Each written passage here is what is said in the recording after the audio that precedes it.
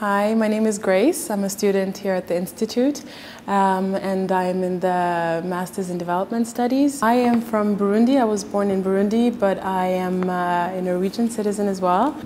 The reason why I chose the Graduate Institute is because I knew, for example, that they actually do help you look for jobs in the future. And as it happens, when I came here, they actually did help me to find the internship that I'm now working at. And it has been a very good experience. They were very positive. They really are helpful. They really try to look for what you are looking for. The students here are a lot of fun. They're really not what I expected to find when I came here, because I came here thinking it was going to be master's students and they're all very serious, but they're really a lot of fun and they know how to combine the fun and the serious part.